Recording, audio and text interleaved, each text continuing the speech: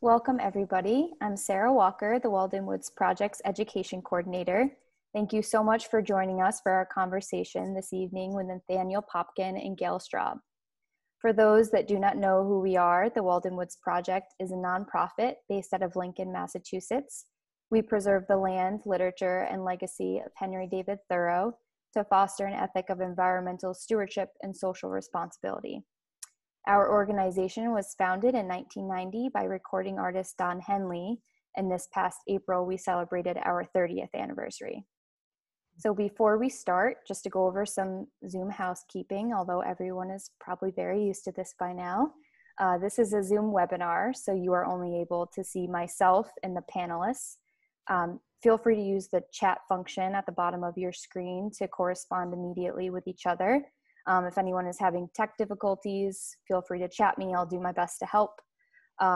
There will be a live audience Q&A during the last 20 to 25 minutes of the event. So feel free to enter any questions for Gail or Nathaniel throughout the presentation in the Q&A box, which is to the right on the screen. And we'll get to those later. So tonight, again, we are joined by Nathaniel Popkin, who is a Philadelphia-based writer, editor, and historian.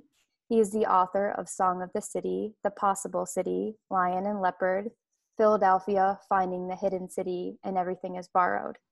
He's the co-editor of Who Will Speak for America. He was the co-founder of the web magazine Hidden City Daily and was the founding reviews editor of Cleaver magazine. His literary criticism and essays have appeared in the New York Times, the Wall Street Journal, Gulf Coast, Kenyon Review, LitHub, Tablet, Public Books, Rain Taxi, and many other publications. And we will be discussing his newest book tonight, To Reach the Spring, From Complicity to Consciousness in the Age of Eco-Crisis. As of today, the book is now for sale, so we hope you'll buy a copy. And we recommend using bookshop.org to order it, and I'll post that link in the chat in just a moment. Moderating the discussion with Nathaniel is Gail Straub, and Gail is the author of 6 books, including the best-selling Empowerment, the critically acclaimed The Rhythm of Compassion, and the award-winning The Ashokon Way, Landscape's Path into Consciousness. She co-directs the Empowerment Institute, where for over 4 decades, she has offered her work to hundreds of thousands of people worldwide. She co-founded Imagine, a global initiative for the empowerment of women currently in Africa, Afghanistan, India, and the Middle East. So with that, welcome Gail and welcome Nathaniel. Thank you, Sarah. It's so great to be here. Thank you to the Walden Woods Project for having me, and to Gail for leading us forward. Thank you, Sarah. And Nathaniel, it's a great honor. And first, congratulations. The book launched. Thank you so much. Today is the day. Today's the day. And even though you have 7 or 8 books already, it's still a big moment. So bravo. And thank you. We have so many questions for you. And as Sarah said, we've left plenty of time for our audience too. But I thought, Nathaniel, I would start by reading this very short endorsement I gave your book, because it says what I felt when I read your book, your amazing book last August. So here's what I said, friends, on the webinar tonight. To reach the spring is a tour de force, both an incisive reckoning with the full magnitude of the climate emergency, along with a visionary understanding of how and why we have come to this place. I read this book with an unruly range of emotions and states of mind, including shame, unspeakable grief, existential dread, curiosity, insight, admiration for the author, but finally, most of all, hope. By illuminating how our reverence for the earth is intrinsically connected to our capacity to hope and to heal, leading to an inexorable yearning to act, Nathaniel Popkin has offered us a way forward. This book is essential reading for anyone who cares about our future. So, Nathaniel, let's jump into the heart of the beast. You say our escalating eco-crisis, the COVID pandemic is going to pale in comparison to this. I agree with that. How do you explain our society's failure to act? What has happened?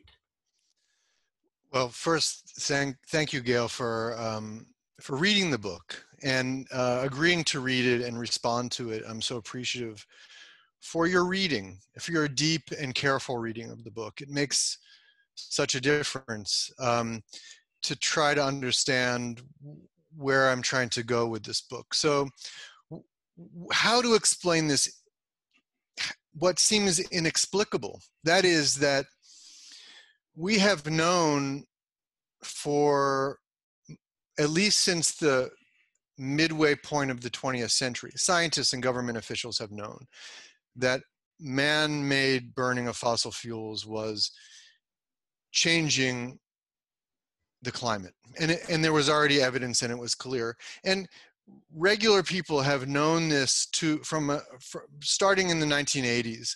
And increasingly as time has gone on into the 21st century, it has now been very clear for a very long time, decades, that our way of life, based on the burning of fossil fuels, based on global extractive capitalism, is causing not just a climate emergency, because the climate is only really just one part of what's happening here. And I want to be clear about that. That's why this is about what I call the eco crisis. That is, it's a series of interconnected things that are happening to the earth that we inhabit. And part of that is climate. So we've known this. So if you know you're doing harm to something, you know that you're causing harm to yourself, your family, your children, other people, why don't you stop? And so part of what I'm trying to do with this book is interrogate the landscape of that emotion and that sort of psychological profile. That is, we haven't stopped. And in fact, we've actually made things quite a lot worse in the time period that we've known quite exactly what it is that we're doing.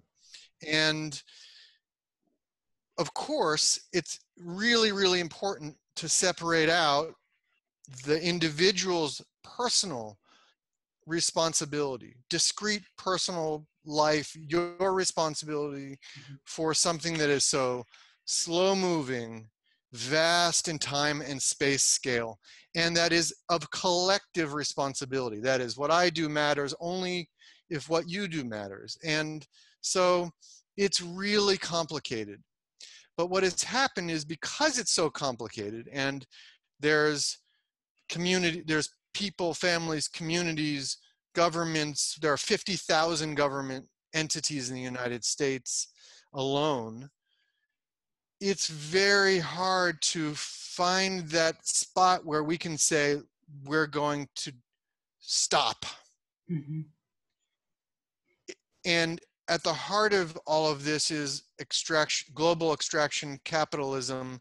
And that's a system that is impossible even to imagine. Trying to imagine, as I say in the book, all of the money in the world, making all the money in the world, you can't get that. So this is a really challenging thing, and the result of which is that we are paralyzed to act. And part of this is because there's been no government leadership, and government is very complicated, and there are competing interests, and there are interests that have much more power than other interests. So part of what I try to do with this book is to find a way to cut into that, to understand all of that, and to find a way to think through at the personal moral level and the societal moral level, how to reconcile,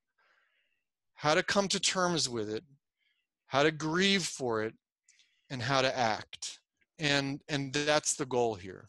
So one of the things I found most original and most compelling was exactly what you've just alluded to. You went at this, Nathaniel, on so many levels and so many intersecting levels.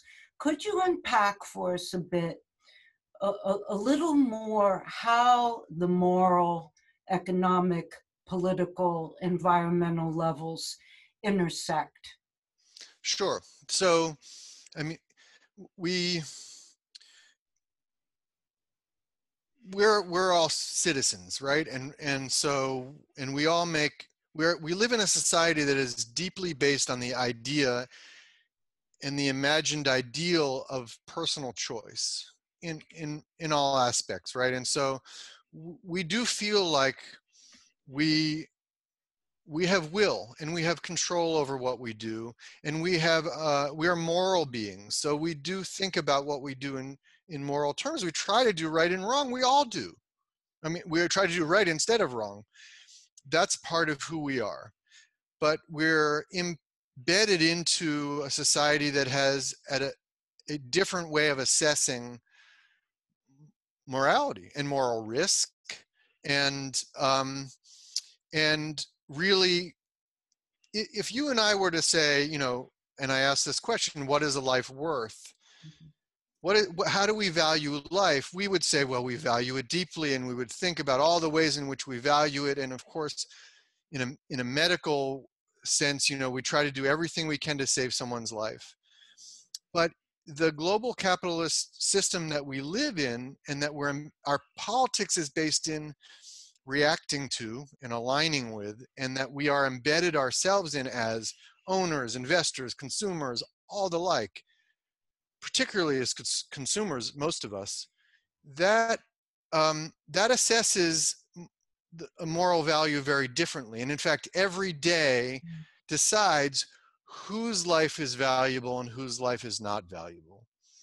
So what I've tried to do by using different frameworks of thinking throughout the book is help us see what's really happening here. The first framework is to think about COVID and the way in the very beginning there were quite a lot of Republican politicians who said, sacrifice grandma, let's get back to work. And that seemed to a lot of us to be morally horrendous, and it seemed horrifying. And yet it's quite exactly what we do when we decide to, say, buy diamonds or mahogany or what, the list goes on. Yeah. Or who gets put at risk because of the change in climate. And so, on the other hand, we are all human beings and people who care deeply about the world we live in. And so at some point, we have to find a way to break free from that. And so that's why I bring in thinking through what ordinary Germans' relationship was to the Nazi regime and the Holocaust, and how that relates. My way of starting the conversation is to sort of think about myself and to me, a future grandchild, very far off into the future, and the world that I've left for that future person. And that's, I'm just trying to look for ways in so that we can actually talk about this. And I think later you're going to read from that That's right. part of the book, which I've told you moved me so deeply. But one of the things you talked about, I'd love you to touch on, say something as simple as our inability to communicate well in daily life. There are very everyday mundane things that point to our inability to face into this larger crisis. Can you connect some of our sort of mundane everyday actions with this vast, overwhelming crisis? Well, part of it is that if we try to talk about it, we'll end up condemning ourselves. Yeah. And yet, And I think we can do that. We can condemn ourselves and learn from that condemnation. This is what a lot of religions help people. Every religion has a version of doing that, of looking internally and thinking about the way one has acted and adjusting in that regard. So that we have that possibility, except the problem here is that the responsibility is so vastly dispersed. And that if we try to take it on ourselves, we end up thinking about very kind of small and pithy and sort of like, we each have our individual picadillos about what we allow ourselves to do and don't allow ourselves to do. And they're all ridiculous, because what you do or what I do or what Sarah does in our daily life, like, it simply doesn't really matter. I mean, I'll put a check on that, because in one way it can matter. But so we really struggle in this gulf between the way we're set up to do, which is to live morally and to assess ourselves morally, and what we can control here. At the same time, I think we're so embedded into the system that we live in, particularly as consumers, that we can't get out of it. And part of the problem with the consumer society is that there's no secondary or alternative or contradictory voices out there who are saying, and I say this sort of as a joke in the book, I mean, if you think about the number of car advertisements that one encounters each day on television, but you never see an advertisement for saying, why don't you walk to work today? Why don't you take it easy on the earth today and use your broom instead of that gas-powered leaf blower? So like, there's no counter programming whatsoever. There's psychologically, we're filled with propaganda about a certain way of life that's based on the fossil fuel, and it's unrelenting. So in some sense, we really are complicit, but we really can't necessarily be held responsible, because we're filled with propaganda over and over again. So it's a strange between a rock and a hard place. We are complicit, and yet there's very few ways out. Though I am going to circle back. This book is enormously hopeful in the end, and I want to assure our webinar friends that we're going to come back to that, and also they might be curious what you think they can do. But before we do that, so the elephant in the room is COVID, and you had this quote in the book where it was from CNN, and you had this neurosurgeon, this health reporter, Sanjay Gupta, and he said on CNN, how I behave affects your health. How you behave affects my health. Never have we been so dependent on each other, at least not in my lifetime. And we should rise to that occasion. So, Nathaniel, has COVID changed our capacity to act, to understand, to rise to the occasion?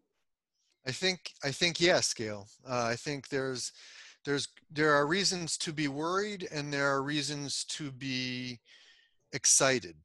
The first, and actually mostly reasons to be excited and positively hopeful, based upon what we've seen, although the response has been desperately uneven.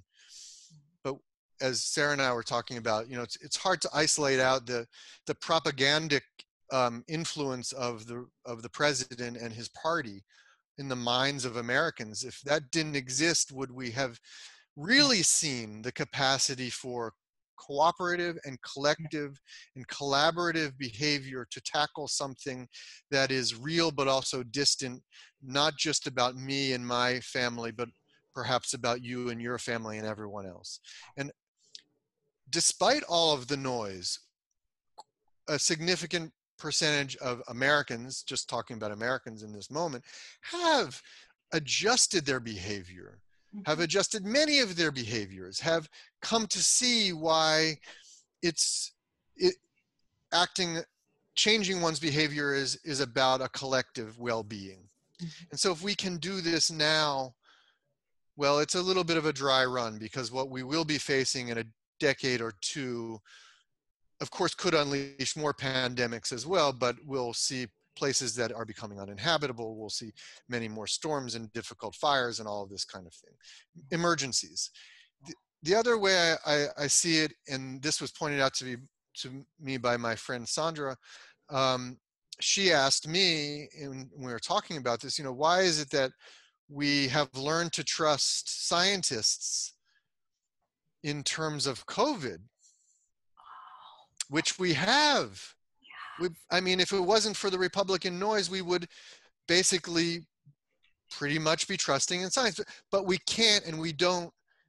I mean, the models have been created by ecologists and those who track climate, and we know what, in fact, a dam will do when it's put into a river. The scientists know, and they've been telling it to us for decades now, but we haven't quite found a way to elevate and privilege their voices over the other voices in regard to the planet. And so, but if we can do it for a pandemic that threatens our lives and our health and our well-being, well, then maybe for sure we can do it with the earth. Wow. So in a strange way, it's like an existential dress rehearsal, or terrible way to put it. I think so. I mean, it is a dress rehearsal, and some societies have passed and others have failed. Well said. Some really have done well, and some surprising ones have done well, actually. Yes. Okay, would you read to us your I would love to. Gorgeous writing? And before I do, Gail, I'm going to hold up your most recent book, The Ashokan Way, and because it's such a beautiful book, and some of the ideas that you posit in this book, of course, they relate quite a lot to what I'm thinking about, and we'll get into some of this about nature and what nature means. Yeah. But I just want everyone to be aware of Gail's book too, which is also available on bookshop.org. You're really darling. Thank you, Nathaniel.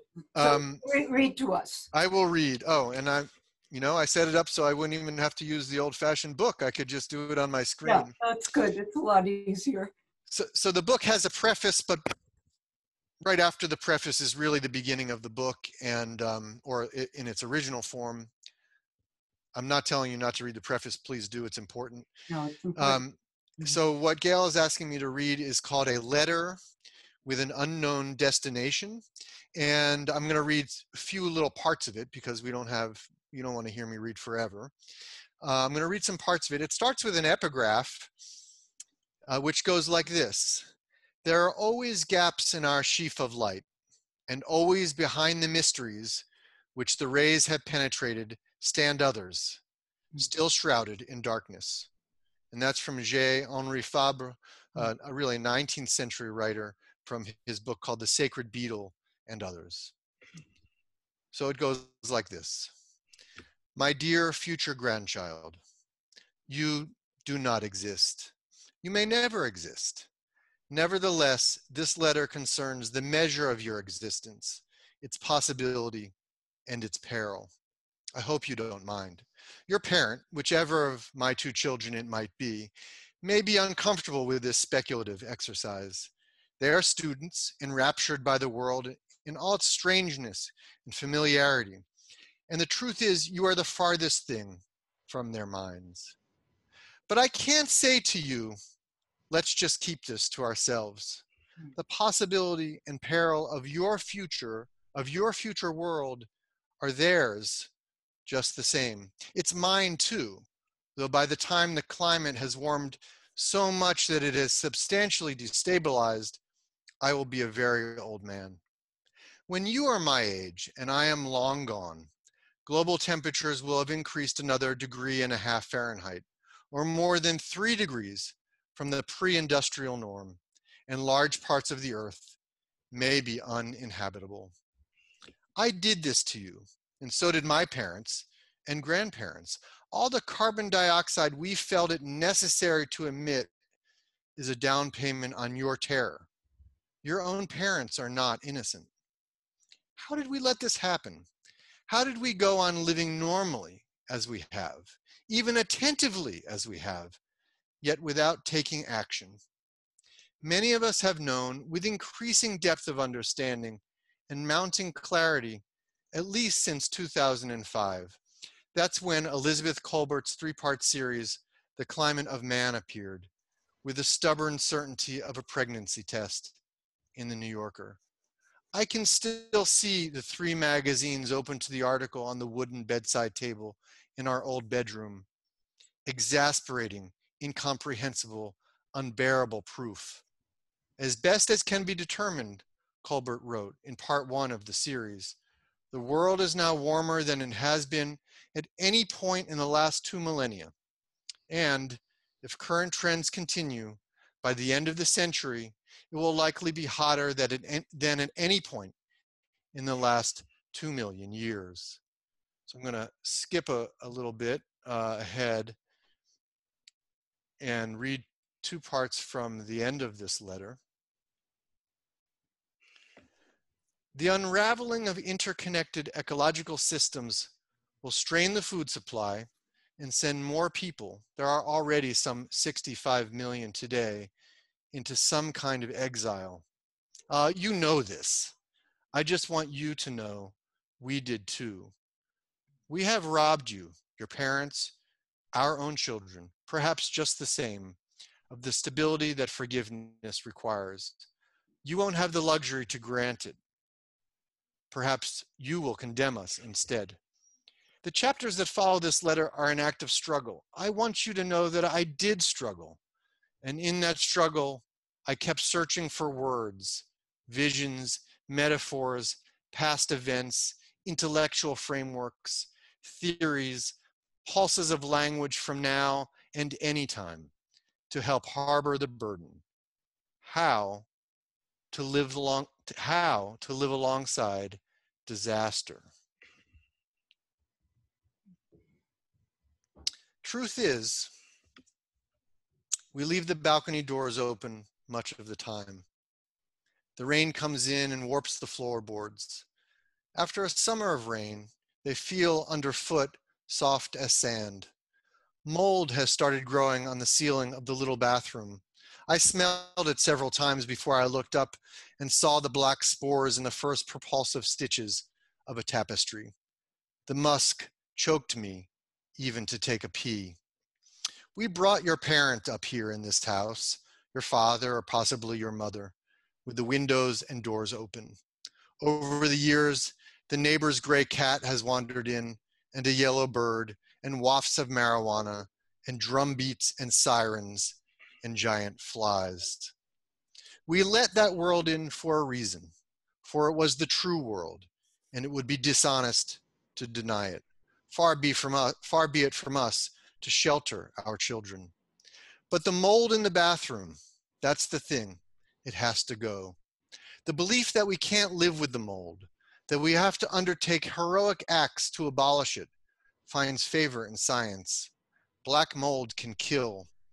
Yet the instinct to destroy the bathroom spores is the same instinct that's created the ecological crisis, the instinct to subdue other living forms for our own benefit. I'm not sure how we reconcile this either, when it must seem to you, my dear, that because of that instinct, everything is out of control.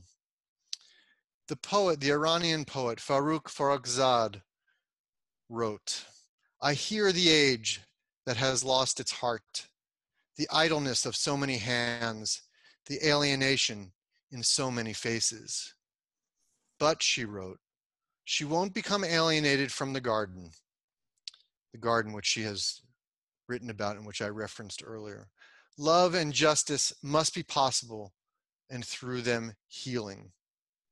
I am forlorn, she writes, and imagine it is possible to take the garden to a hospital.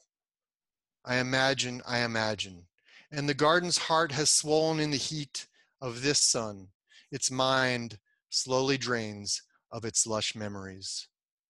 Maybe you too are sitting in a garden, and though the pond is empty and the people scattered in desperation or self-deception, you are there to face it. It gives me joy to think that you might be inclined, as I am, to stick your hands in the earth, no matter if it is drained of all memory of what had grown there before. Perhaps the wisdom to dig your fingers inside the body of this dying planet becomes an overpowering instinct toward healing.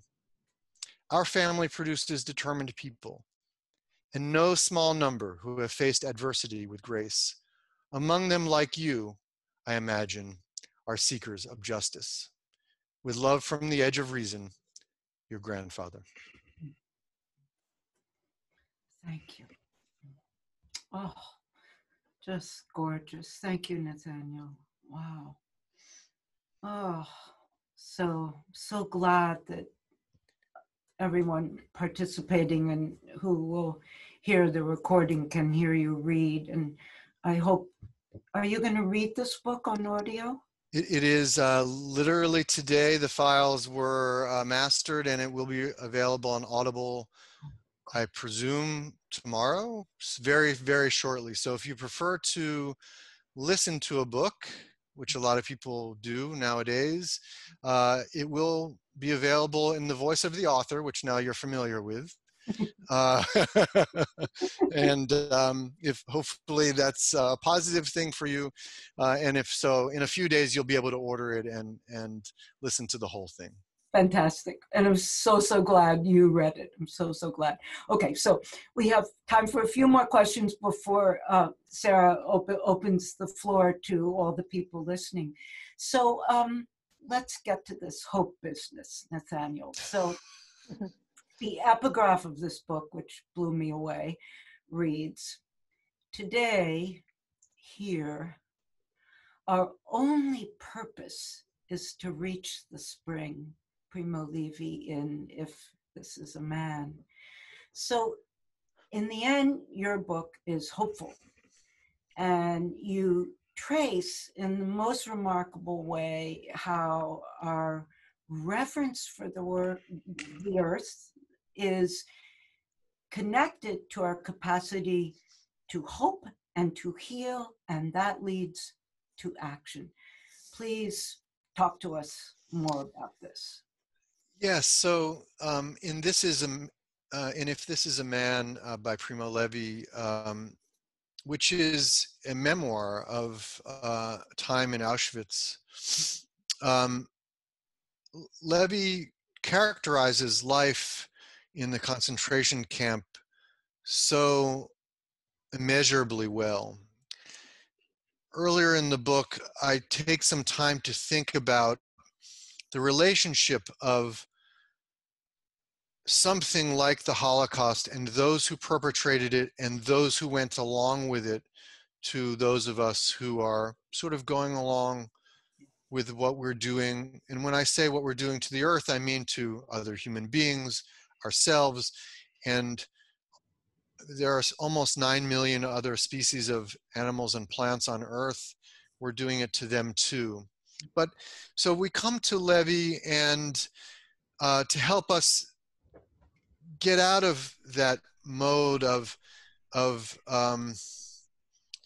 giving up, and it's 1944, or maybe it's early 1945, and it's winter in the concentration camp in Auschwitz, and sometimes they can get out and look across the road outside the fence, and what is visible in the landscape there and also inside the camp is utterly gray, brown, and it evokes death all the way around. And Levi uses a description of the mechanisms of death inside the concentration camp to express the ways in which, metaphorically, it speaks to the death of earth. And the death of earth, therefore, becomes the death of hope. But lo and behold, one early spring day, he notices across the way the possibility of green, and in fact, he sees green. And that alone triggers the sensibility that it might be possible to survive mentally, physically, physiologically, emotionally through hope. That the spring might in fact come, and maybe he knew and maybe he didn't know that a real spring was in fact coming, and that when spring came in 1945 and when it finally fully came into blossom, he would be saved and many others would be as well. And so for him, there is the metaphor is real, in other words. That is, that spring as a metaphor for hope is hope. And for us to believe that we can heal the earth for ourselves and for future generations, and not just for human beings, but for the creatures that live inside us and alongside of us, that we can heal the earth for them, comes from nature itself, the great teacher. And Gail, you take so much time in your book to think through the ways in which nature teaches us. It teaches us about death, as Primo Levi saw in the middle of the winter that everything was about death outside, and it teaches us about life, those two opposites that we can hold together at the same time. And our experience of nature signals inside of us and signals to us in a physical way, like we can feel it when we're in it. There's a reason why tree huggers are called tree huggers, because you can hug a tree and you can feel the tree's energy by doing so. So nature then is the thing that we need to save nature, even though the concept of saving nature is itself problematic, and one in which I kind of interrogate throughout the book, because it gives us perhaps a little bit too much agency than we deserve as creatures. But still, for our own selves, to believe that it's possible, that what I laid out there in that letter to that grandchild, well, maybe it will come about just as it's described, but also maybe that's okay. Or maybe it doesn't have to end up that way, but that we are able to hook on to something. And that is what nature gives us. Mm-hmm. It's so beautifully stated. I mean, there is an intrinsic relationship between reverence and responsibility. I believe that. And here we are with the Walden Project. What better way of reverence, you know? Yeah, It's just I was just that gonna say response. you can. Oh, go ahead, Sarah. Sorry, you can hear No, go ahead. Thoreau echoing both works, so it's cool to see. Well, it really is amazing to launch this book, though we are remote. I'd like to pretend that I'm, Me Walden too. right now. And as a young man, or a young kid, as a lot of people, one comes to a consciousness about the earth and humanity through reading certain things. I mean, I think we read Thoreau in 9th grade, and that was one of those things. Another person who I read, who often doesn't get mentioned too much in this regard, a more contemporary figure, is Supreme Court Justice William O. Douglas. And I talk about my reading of Douglas in this book and what it meant to me as a 15-year-old. This was the first environmentalist Supreme Court Justice, and who had an incredible reverence for the mountains of Washington State, and that is precisely what triggered in him the notion that we have the responsibility for protecting the earth for ourselves, because we can't live without it, because in a real way, should we lose, when you mountaintop mine a mountain, you're cutting off a limb of your own self, right? And that's how he would have thought about it. Absolutely. I'm going to sneak one more question in, Sarah. Yeah, go I ahead. know it's almost time, and I'm sure there are a lot of questions for Nathaniel.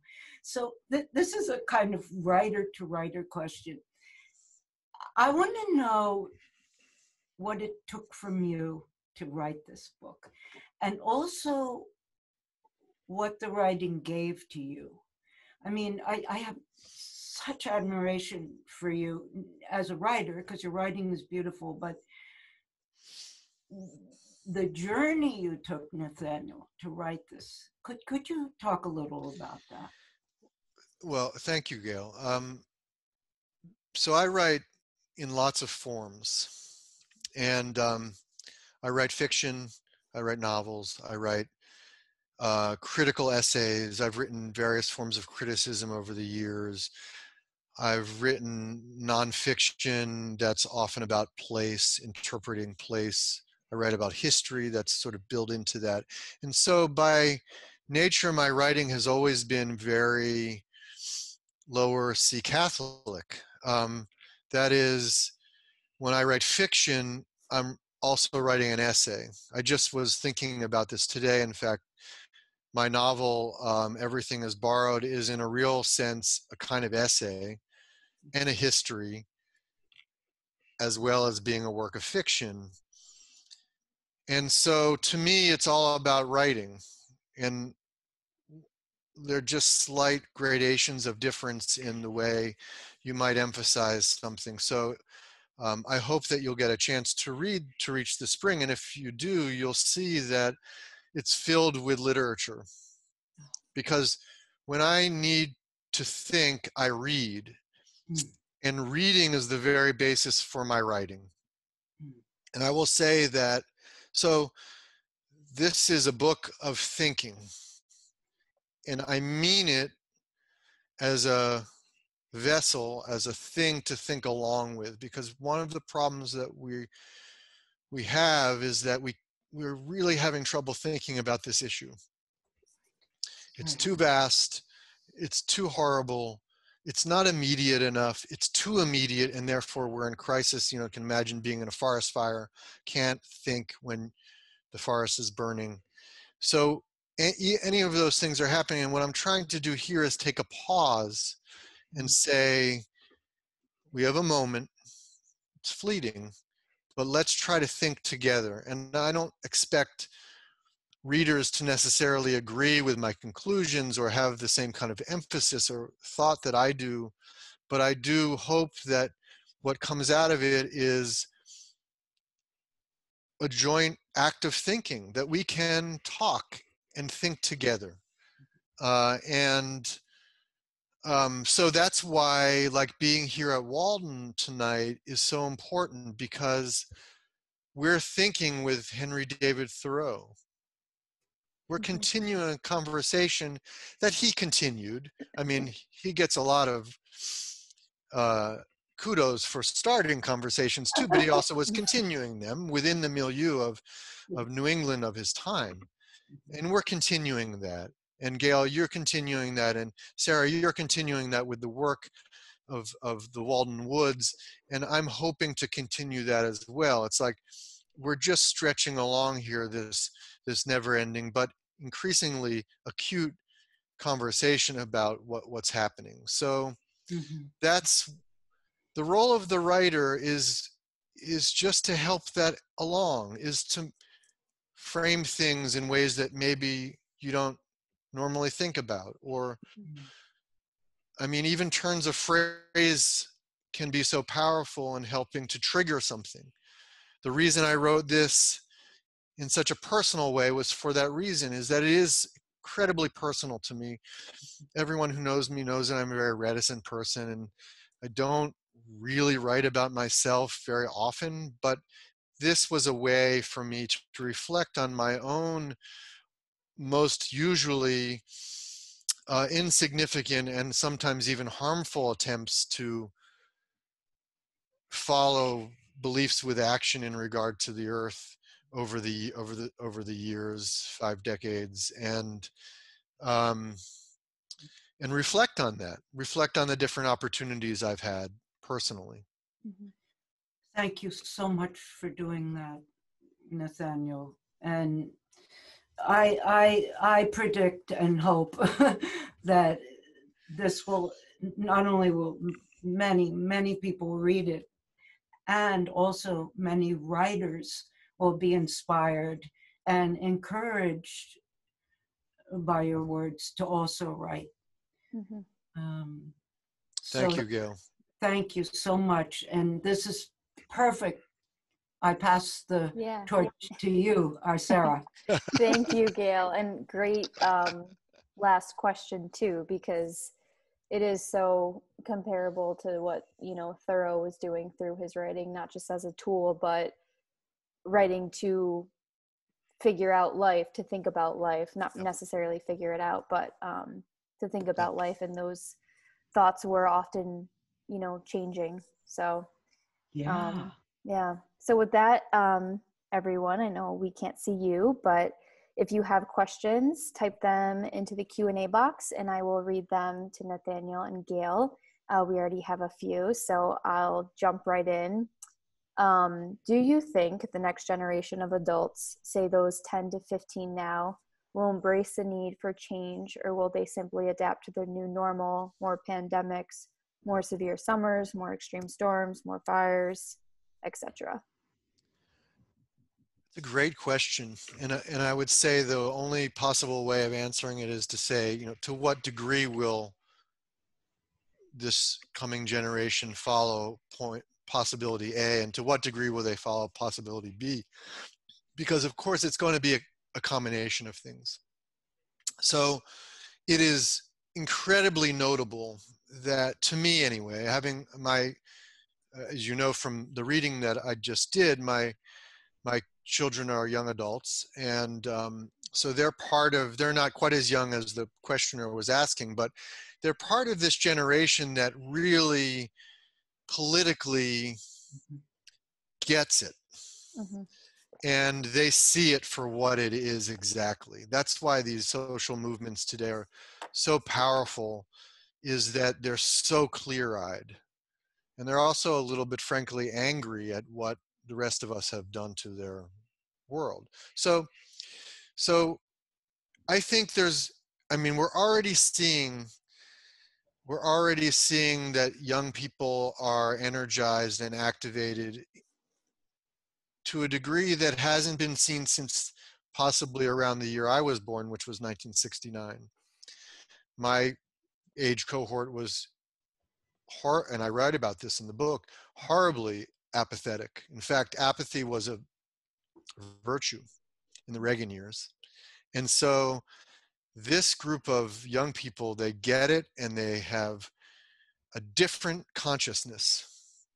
I talk about talking to, the book ends with a 6th grade classroom. So, and I didn't have to bring these ideas to them.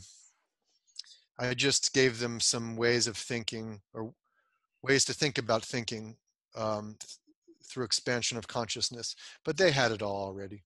Mm-hmm. So I'm really, really hopeful and impressed by the young people, even those aged, so 6th graders are exactly in that range that the questioner asked, 10 to 15. So hopeful. But I also think that we're talking about an earth filled with what will be 10 billion human beings. And an extraordinary large amount of those people live from hand to mouth. Hand to mouth is even an exaggeration in terms of global poverty. The ability to choose how to act is limited. And so I think many, many millions of people are going to be forced to adapt. And I do think that as a species, we've seen it in 1 8-month span, the extraordinary ways in which we all have adapted.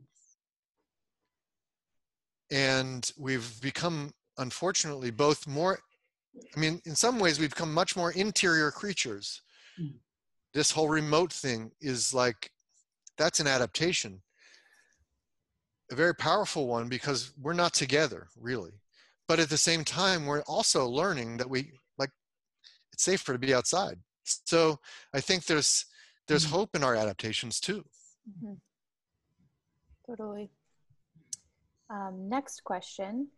How, in a country that made such a heavy political and financial investment in an interstate highway system and the internal combustion engine, and in a time of such ideological divide, not to mention profound congressional gridlock, can you find your way to a hope for policy that would turn the momentum of climate change around? That was a mouthful, but if you need to repeat it, I can. No, that's a brilliant question. And it is, I think it's the thing about that question is it must be asked and it must be answered with the most sobriety possible. Mm-hmm. But at the same time, when we answer it, we end up taking away our agency because it seems so daunting and so impossible. One of the problems that we face is exactly what's reflected in this question, and that is most of us are trapped. We are in the way this country particularly, and some other places on earth too, are built. The spatial design of this country is to make us dependent in order to get from point A to point B on fossil fuels. And there's almost no other way to do it. So if you imagine that there was a massive ad campaign for walk to work, don't drive to work, that would be impossible, literally impossible for most people. Mm-hmm. Only some 7 or 8% of Americans live in dense enough cities where that would even be possible. So the questioner is really onto something. This is, I don't know, but I would also say that it seemed impossible at every step. When I think about the fact that enslavement was ended, when I think about the antebellum age abolitionists, 1830s, 40s, and 50s, those who saw not only decreasing political hope, because man, it seemed impossible, but also worsening policy. It was getting worse. 1850 Fugitive Slave Act, that kind of thing. When you think that yet enslavement did end, it took a war, but it did end, and we do have the capacity to move towards something better. We really do. We've proven it over and over again. Mm-hmm. And the kids see right through that, and so they're tired of the bullshit, frankly. Right. That says we can't. Mm-hmm. You touched on this a little bit, Nathaniel, but Gail, I think you can answer this too. Any writers or activists that you look up to, that you turn to? Oh, go ahead, Nathaniel.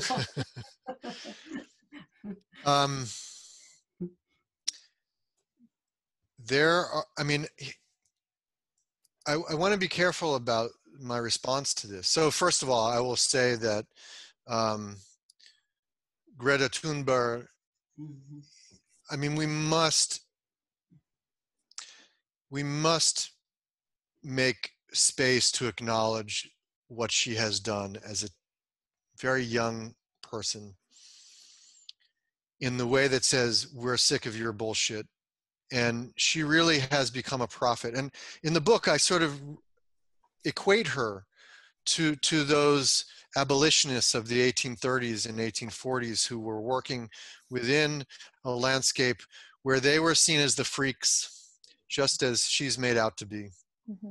And so I think when all is said and done, she will be one. But I don't want us to lose sight and I don't want us to become too Eurocentric about this. That is, across the world, including in the United States, are particularly the most exciting resistance work, the most exciting political organizing, the most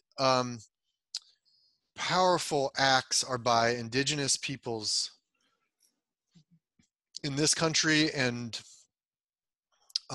in Asia and in the Americas particularly. And the work they are doing, because, you know, I think a lot of us feel like colonization was a thing of the 19th century, even the 18th century, and we live with its remnants because so many governments overthrew finally their colonizers and they got agency over their countries back. But in fact,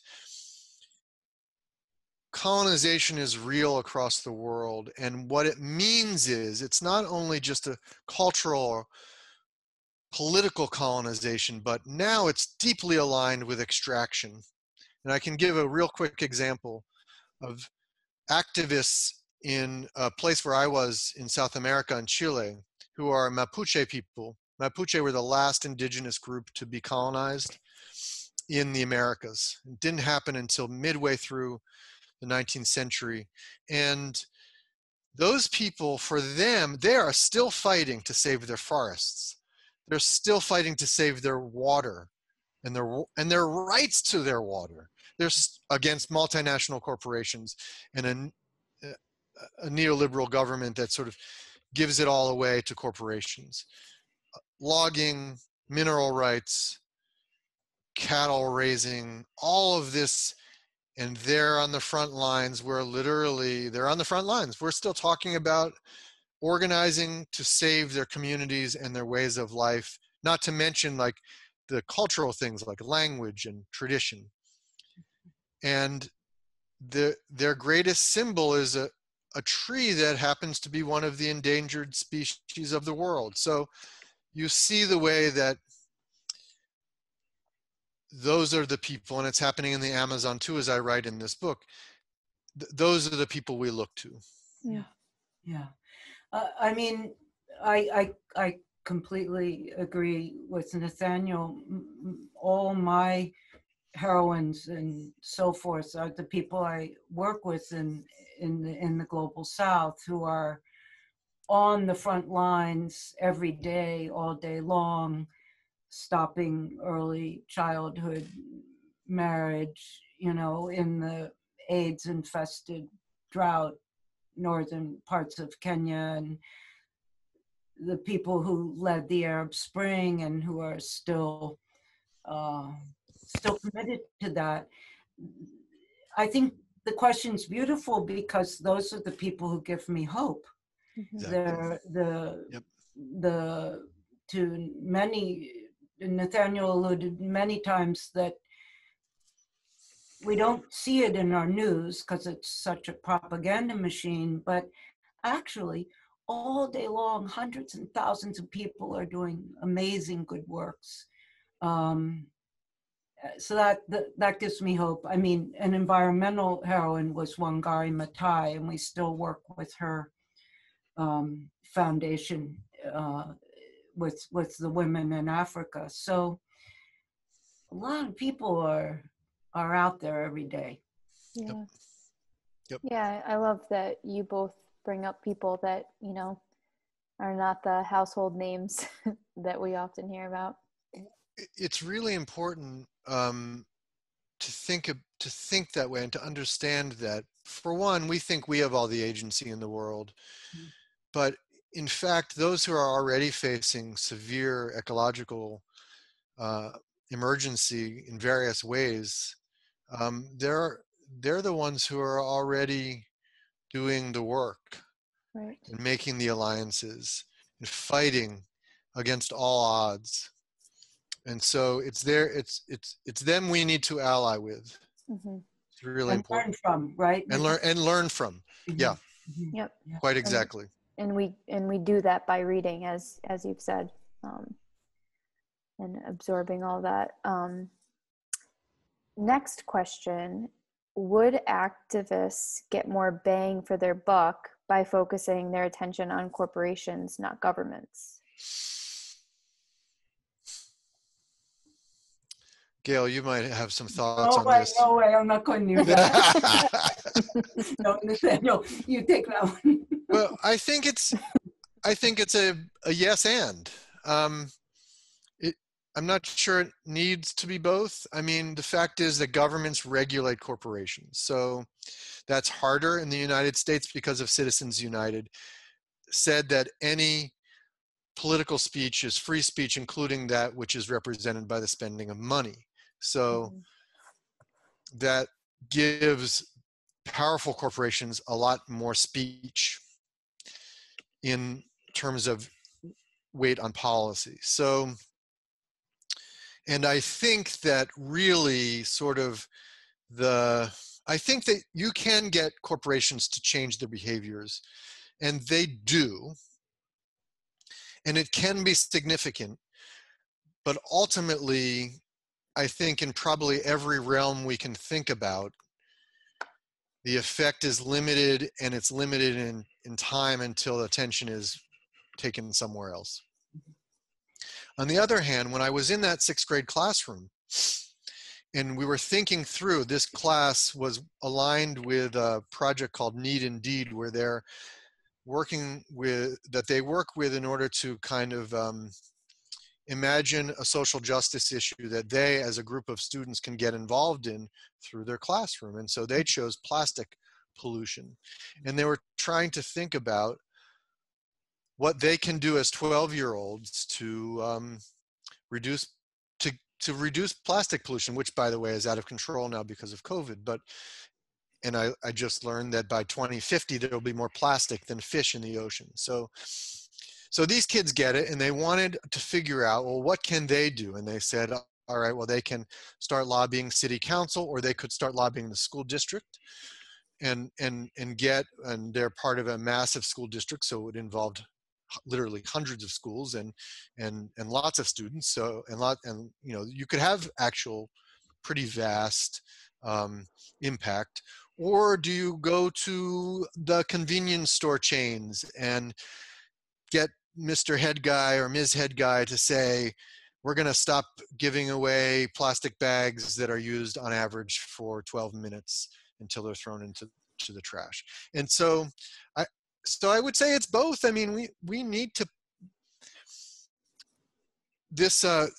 a miracle just happened. The Army Corps of Engineers denied the permit for a mine in Alaska called the Pebble Mine that had been sought by the most powerful mining company in the world.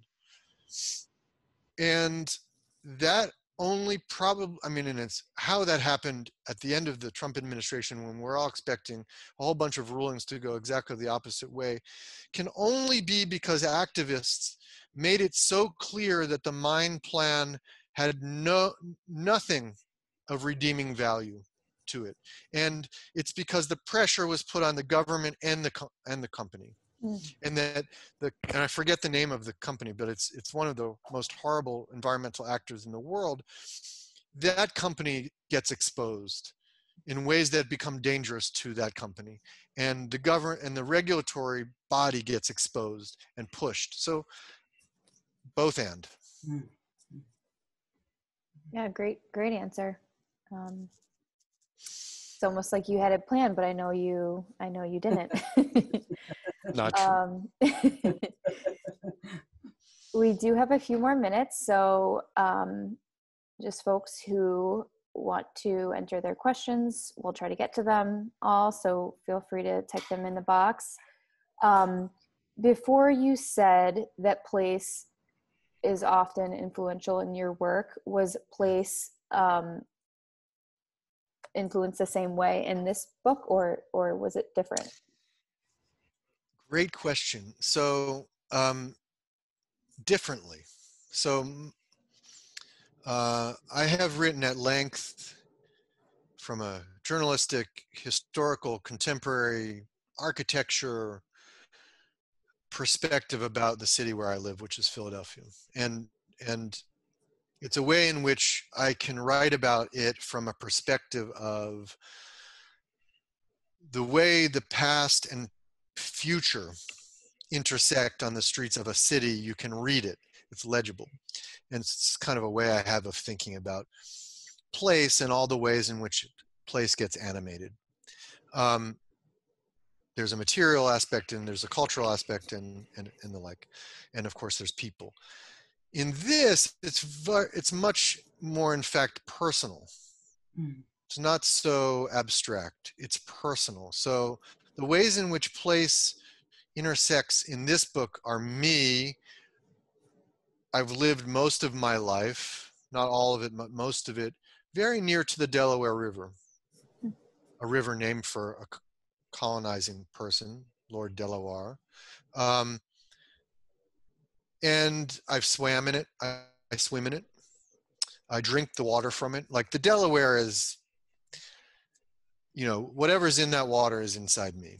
And so my first ability to be conscious of the environment was related to that river and to the forest that still exists in and around it. And my life today is set up to be able to interact with it in that way, to still swim in the river, etc. Mm. Place is also gets evoked here in the time I spent in Michigan in the early 90s, in really where you could sort of see the post-industrial landscape, and the way you could see it quite horrifyingly and horribly was in the amount of cancer that was in people I knew intimately and their families. So, and so I got to see the different aspects of place because I ran an environmental canvas, in southeastern Michigan, in and around the Detroit suburbs, and then later up in Lansing. And so, I got to learn the landscape by walking it, neighborhood after neighborhood. But I also got to understand the demographic landscape overlapping it, class stratification, which was very clear when you go to a neighborhood filled with General Motors executives and you're there to campaign for toxic right to know law or whatever, you're going to get a different reception. And so it was really interesting to be able to interpret place through an environmental lens. In that, and that's what I got, because everything was focused on the environment in my time that I lived in Michigan. That's why I was there. That was the lens I saw the world through. And it was a little bit of a different one than I was used to in a place where I grew up, which was to say where everything was embedded into the place. Yeah. Not just that. Yeah. It's great. So the questions have stopped, but we do have comments that I want to share since I know you can't see them. Kate says she just got the news about Alaska too. So happy that we're all here to hear it at the same time. And a remark from earlier, hearing Gail's endorsement, how can we not read this important book? Which is, I think, is a great way to end. So any lasting comments, Nathaniel or Gail? Well, book or anything? I would just say that this is my first book to come out in the COVID era. And though I've sat through events and meetings on Zoom often enough over the last 8 months, this is the first time that I was presenting something like this. And I'm just so grateful that we could all be together somehow. Yeah. I'm grateful that when it was proposed to you, Sarah, that you were open to it. And Gail, I'm so grateful for your reading and your words. To have the birth of this book tied to your work, and not just the Ashokan landscape, but also your work in terms of the Global South and women's empowerment. It's really part of all this. We're talking about justice here. And then tying it further back to Henry David Thoreau, it means so much. This is just me putting some words together that hopefully can be resonant in some way somewhere to someone. And it's all always done in the spirit of conversation. Mm-hmm. What I write is connected to what you write is connected, and so on. And so that's so well represented here tonight, and I'm so thankful for it. And I hope that, people have not gotten too sick of hearing my voice. Since I can go on. Yeah, no, I think I think, Nathaniel, you've perfectly demonstrated this idea of conversation in your writing and tonight. And I know I speak for all of us. I wish you the best in the launch. I hope there are lots and lots of events. And,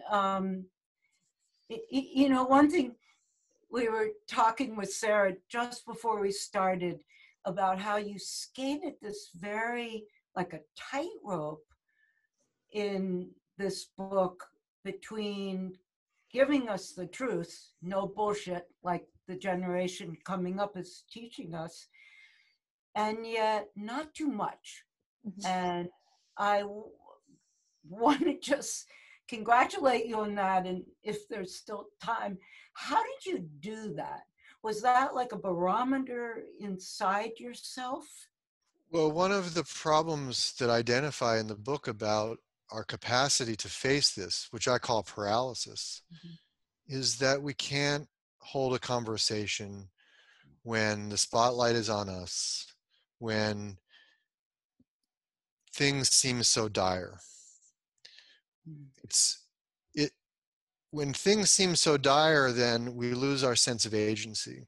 Now, a dear friend of mine who is a physician, last night she sent me a couple journal articles which are about end-of-life care and the ways in which, faced with the mortality of our own selves or family members, so very often we go to any length possible to save a life. And there is now emerging some scholarship on this idea that though we're only indirectly related, most of us. I mean, if your house burnt down in California or Siberia because of a fire, you might not feel like you're adjacent to the problem. But most of us are still feeling, or at least telling ourselves, that we're adjacent to the problem. So can we channel that sense of empathy for the life into helping to beat back the worst of what might come? Can we channel that, even though we're still kind of adjacent to the patient? Mm-hmm. We're not quite the patient yet. And that's a challenge. So I was just reading today about, how the messaging around COVID and Thanksgiving didn't work, right? People traveled. Some ridiculous number of people traveled to be with family. And so now there's a reassessment of, okay, you can't beat people over the head with it. We have to find new ways of enticing people to do what's right for them and for their communities and stay home. And so that's the thing. And also, who wants to read a book of misery?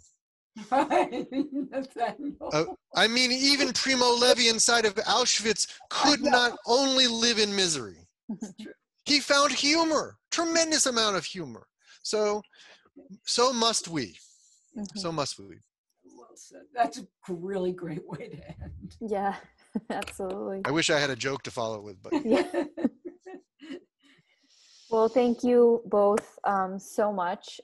This was a really generous conversation, and I know our participants think so too. They are commenting and thanking you both. And thank you to our participants. Thanks to those who keep coming to our virtual events.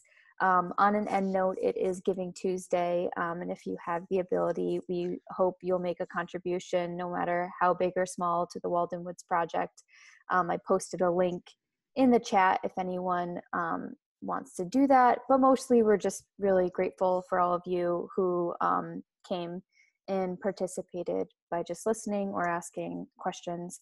And one last reminder to scroll up in the chat and I'll actually just post the link again to order Nathaniel's book from Bookshop.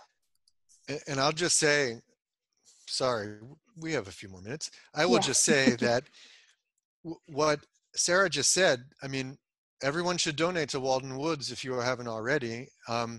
It's Giving Tuesday, but it's also just one of the things that I keep inside of me is Italo Calvino saying in his great book Invisible Cities, that is, what we must do is push to the side that which is the inferno that might engulf us, which may be in fact a real inferno in the Amazon or California or Siberia, wherever, and make room for that which is not the inferno. Wow. Walden Woods is not the inferno. I saw someone in the chat, some of the messages are coming up. So I saw someone saying they stood up to developers. I didn't read the whole thing, but I saw that. Like, that's making room for not the inferno. That's making room for a world of sharing the world with other creatures and making space for living in life. And that's what we must do. Yep, our organization started because part of Walden Woods was going to be bought for a commercial building. And as local folks know, Concord residents, we're not about to let that happen. And with the help of other people like Don Henley, Kathy Anderson, our CEO, we're still here. Sarah? This was 1990. 1990. Yep, it's a pretty amazing story. I mean, your part of the world has some of the most amazing interventions in terms of zoning, and the making room for wild lands and forests and everything. And so that doesn't surprise me. But I mean, it was only 10 years since Calvino wrote that in 1982, I believe, and not even 10 years. And so what he was seeing was a world that was going to be exactly what was avoided at Walden Woods. Endless concrete, sprawling concrete. So there it is. Yeah. At least we make space. Yeah. Very important. Yeah. All right. Thank you all. Well, yeah, thank you everyone. Thank you, Gail and Nathaniel. Congrats, Nathaniel. Thank you. Congratulations. Have fun. Thank you, Sarah. Good night, everyone. Yeah. Good night. Good night. Bye, everyone. Bye-bye.